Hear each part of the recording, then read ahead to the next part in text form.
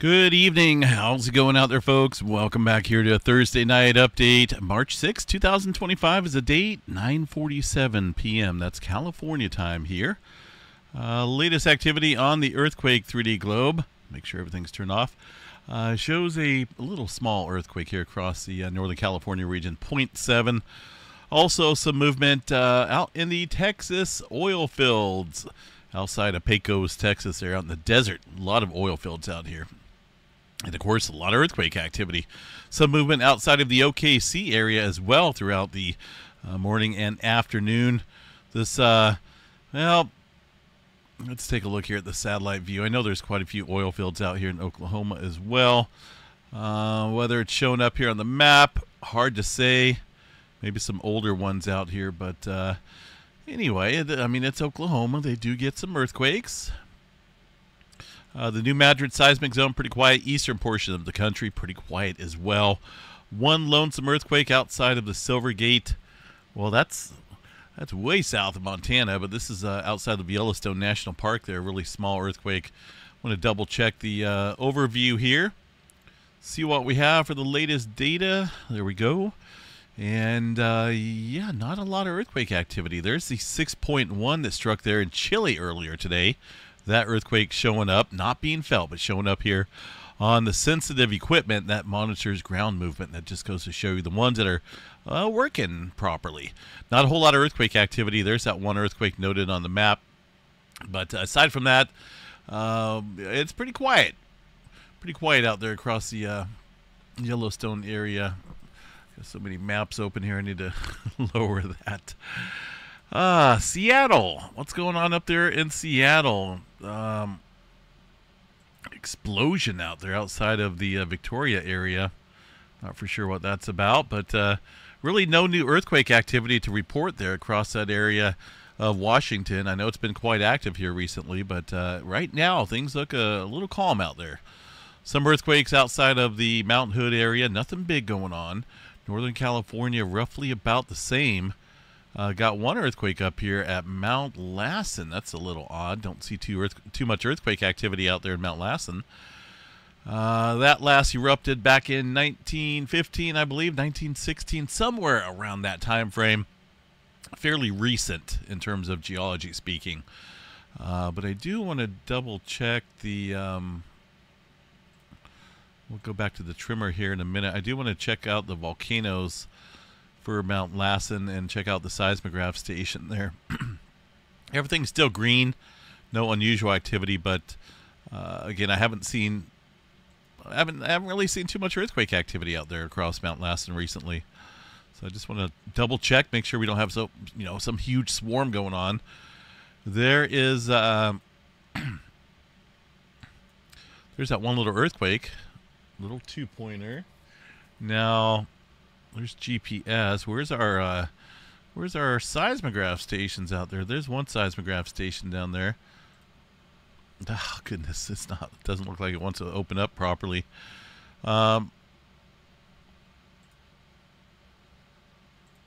This one open, that one's not working. Not a whole lot up here. I'm really surprised there's not a whole lot more seismograph stations located up there, but I'm not seeing anything of abnormal activity out there on the maps. Just that one little lonesome earthquake showing up on the southwestern flank there of Mount Lassen. Aside from that, pretty quiet there across Northern California. We'll double check the trimmer map here this evening, see what we got going on for Cascadia Trimmer, which shows about 32 epicenters of tremor there across southern Oregon. Nothing big. That is pretty much due... Well, let me bring that map back here from the USGS.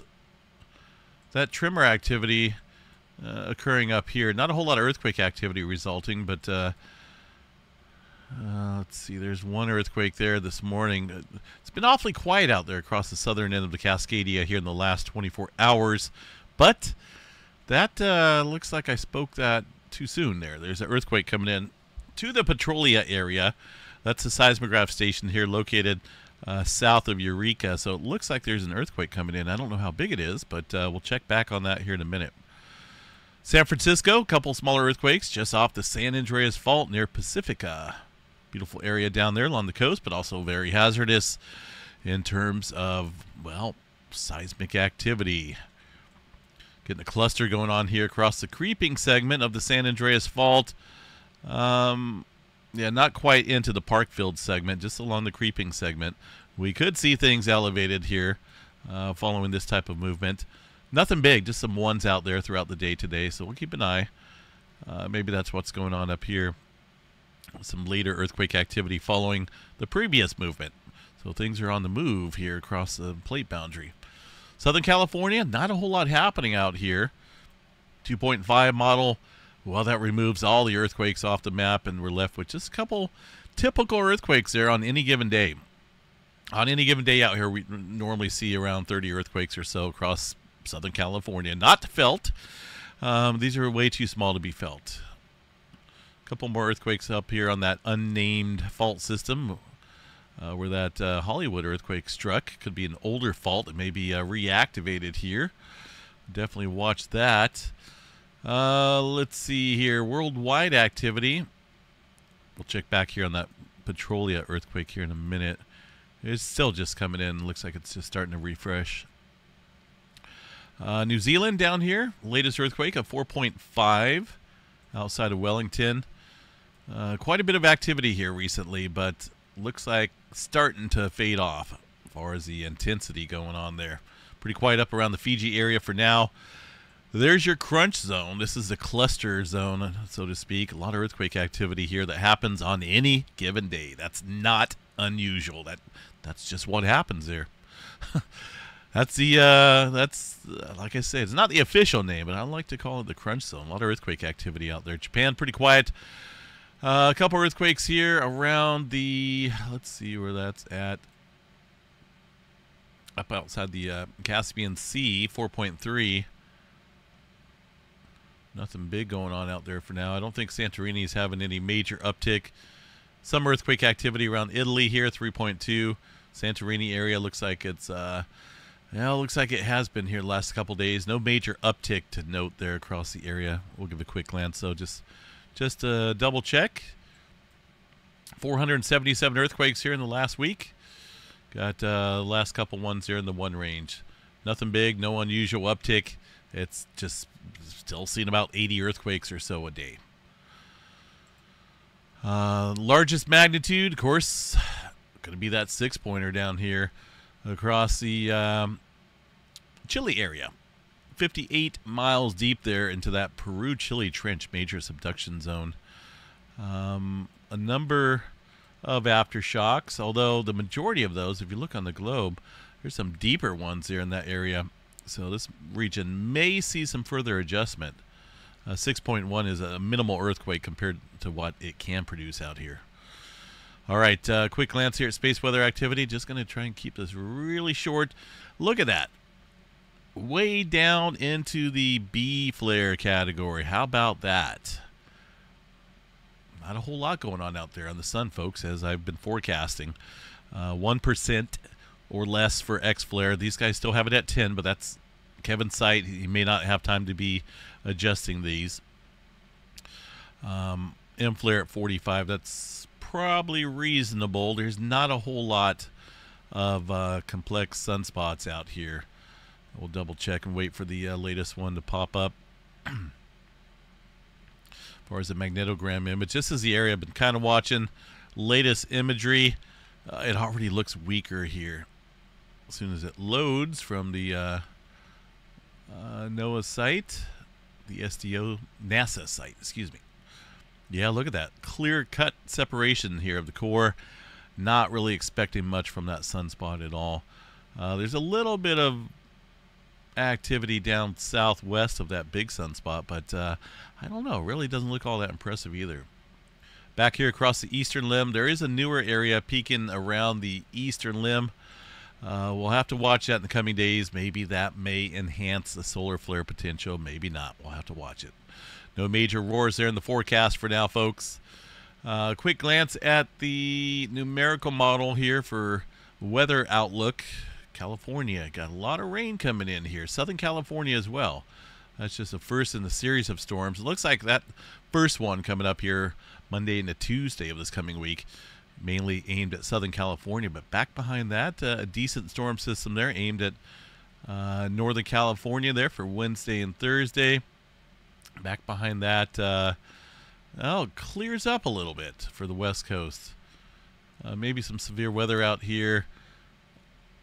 That would be the 16th time period. I don't know what to watch. That's a ways out there, though. Far as the Climate Prediction Center and the forecast goes, where'd my Climate Prediction Center go? There it is. Far as the near term, 6 to 10 day outlook. Look at that. Look at California and the West Coast. A lot of precipitation coming in, aimed at the West Coast, below normal temperatures. Texas looking at some drought conditions, maybe slipping in. That's for the 6 to 10 day. 8 to 14 day remains dry out in Texas and Oklahoma area. Wet out here across the west and below normal. So that is it. Interesting spring. So, wow, it's early spring, just very early spring. We'll have to see what happens here. Let's go check out the earthquake, see what that was. It's just a little small spike of an earthquake. I'm probably thinking they're not going to show it. Earthquake's updated. Yeah, it's not even showing up on the map, but it is an earthquake. My best guess is probably maybe a 1.2, 1.3 or so around this area. But the reporting for the 1-pointers, anything below 2-pointer out here, it just doesn't get reported. So, but there's a little bit of earthquake activity out there, nothing big. All right, let's see. I think that's about it, folks. Just going to call it a night. Somewhat of an early night. Well, it's 10 o'clock here, not really early. I'm just tired. I bought a new fan here, a bladeless fan. And I'll tell you why. I actually have probably 5 or 6 fans here. And I'm one of those people that has to have a fan on me during the middle of the night, when I'm sleeping, whether it's 20 degrees out or whether it's, 100 degrees out. It's something I have to have. It's mandatory. I have it on. Now, lately, I don't know what it is, but my brain at night, I've been, for whatever reason, listening for high-pitched sounds in the fan, and it wakes me up wide awake. And, man, I cannot stop thinking about a high-pitched, whiny noise when I lay down. So I've gone through several fans thinking that, it's a fan itself. And some fans do make a little whine, really high-pitched. My hearing is perfect. I don't shoot guns or anything like that, so it's not really, I don't subject my ears to loud noises. But lately, last week, I haven't been sleeping all that good at night. Just, I'll hear a whiny noise through the fan, and I'll try to ignore it, but I find it wakes me up in the middle of the night, and I cannot go back to sleep. So I just bought this new one. It's a bladeless one, and we'll see how it works tonight. I'm hoping it doesn't give the same results as these other fans. So I have like 3 tower fans, a couple other standing fans, and man, if you need a fan, let me know. So it just looks weird to have all these fans here in the bedroom, and I'm sure we'll put them to use in the summertime. It's good to have some air movement, but for whatever reason, my brain picks out the high frequency. I don't know if anyone's got any advice on how to ignore that. I haven't tried earplugs, but when I hear it, I can't stop thinking about it. It's so annoying. I don't know if anyone knows exactly what I'm talking about, but oh man, it's so irritating. So past couple nights, I've been lucky if I've gotten a few hours of sleep, maybe 3 hours. So just let me know in the comments here on this video. I'll be looking for that. I don't know. There's got to be some type of remedies. The option of sleeping with no fan, though, is not an option for me. It's not possible. There's no way I could sleep with no fan.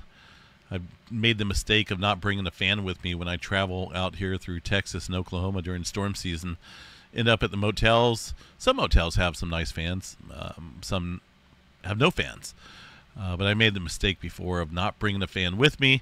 sleep at a nice motel, and I have no fan to go to sleep to. It's a really frustrating night. But anyway. All right, folks, have a good one. Keep an eye, it's hard to say to keep an eye on Watt out here right now. It's a little quiet since that 6-pointer down there in Chile. Not a whole lot of elevated activity right now, aside from the typical region here, but we'll see what happens here through the night. Have a good one. We'll see you guys back out here in the morning for the Friday morning update. Stay safe out there, folks. Have a good night.